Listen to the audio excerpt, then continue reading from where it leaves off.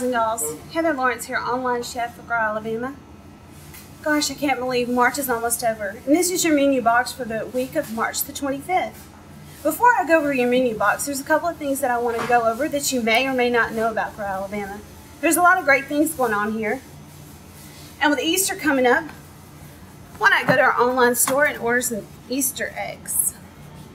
They are farm fresh, free range, and no antibiotics, so you can rest assured that your family is going to get the freshest eggs possible. Also, you can go online and customize your menus to your family's taste and likings, starting on Sunday at 4 p.m. until Monday at 1 p.m. Can't wait to show you what's in the box, so let's get started. We have tomatoes. Wonderful red tomatoes that you can use in a salad. Wonderful broccoli. This broccoli makes a great addition to any meal as a side dish steam. Gorgeous and nutritional fingerling potatoes. You can also utilize our recipe online for the fingerling potatoes and dill. We have our root pack this week. Comes with parsnips, multicolored carrots,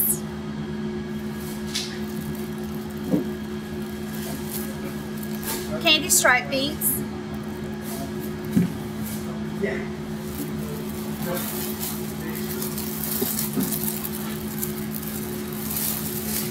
cipollini onions,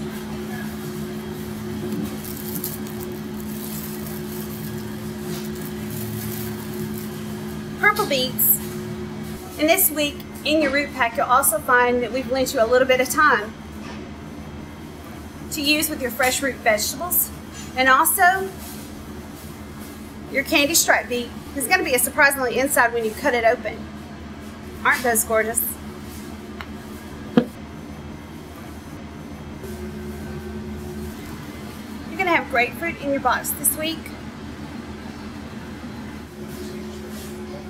Makes a great breakfast and is very nutritional. Red bell pepper, very sweet. You can take these red peppers and toss them in the olive oil with the root vegetables, and that will bring out the sweetness in them whenever you roast them in the oven. Snap beans.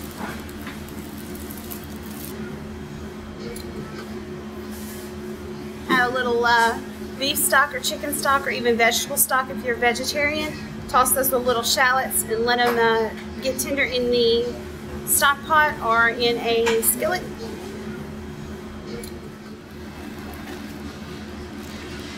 Great nutritional collards. And there's another opportunity that I wanted you guys to know about. Collards are only going to be available for a couple more weeks. So you might want to go in the online store and order extra with your box this week and utilize blanching them and freezing them. That way you can have fresh collards or fresh turnip greens throughout the summertime.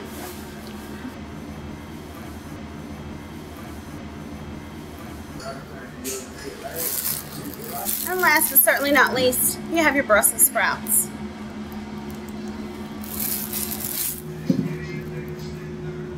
You can also use our online recipe for the Brussels sprouts and bacon. And don't forget, we're lending you a little time this week. And also our watercress is still being picked in the field, but it should be here within about an hour. So it's guaranteed fresh when it comes to your door. And we're also going to use that watercress tomorrow in a recipe with bow tie pasta, chicken, and we're going to use watercress pesto. Until then, follow us on YouTube at Grow Alabama TV, Facebook, Grow Alabama, or you can send me your questions, comments, or recipes, growalabamachef@aol.com. See you next week.